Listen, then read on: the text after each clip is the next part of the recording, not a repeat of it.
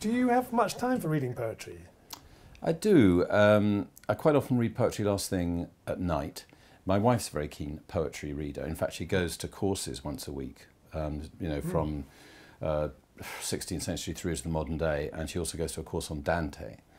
And I quite like reading poetry late at night because I don't think that's a good time to read fiction, because I think to get the best from a novel you need to read not less than 100 pages at a time. And you tend to read very short poems. Yeah, and quite often late at night you're not really going to read for more than 15 minutes, so you can't read 100 pages of a novel, therefore a poem is better. Perfect. Yeah. What have you chosen for us today? I've chosen a poem by Sean O'Brien, who is a contemporary poet. He teaches in Newcastle, and this is a poem I came across a few years ago when I was judging a prize called the Forward Prize for Poetry, and it's about coal mining and the end of coal mining. And it's a superb poem which it illustrates what poetry can do that prose can't. It summons up a whole world, a whole way of life. It has a faintly political theme but doesn't bang you over the head with it.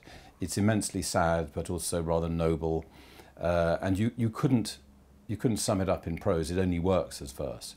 There's one word I should explain, I had to look up, which is the word noyade, which means a sort of forcible drowning, holding someone's head underwater.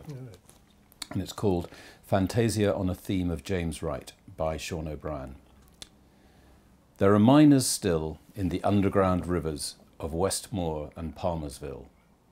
There are guttering cap lamps bound up in the roots where the coal is beginning again.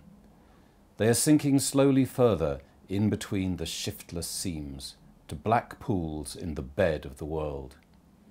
In their long home, the miners are labouring still, gargling dust, going down in good order. Their black-braided banners aloft, into flooding and fire damp, there to inherit once more the tiny corridors of the immense estate they line with prints of Headleys coming home. We hardly hear of them. There are the faint reports of spent economies, explosions in the ocean floor, the thud of iron doors sealed once for all on prayers and lamentation, on pragmatism and the long noyade of a class which dreamed itself immortalised by want, if nothing else. The singing of the dead inside the earth is like the friction of great stones, or like the rush of water into newly opened darkness. Oh, my brothers, the living will never persuade them that matters are otherwise. History done. It's very powerful. It's good, isn't it?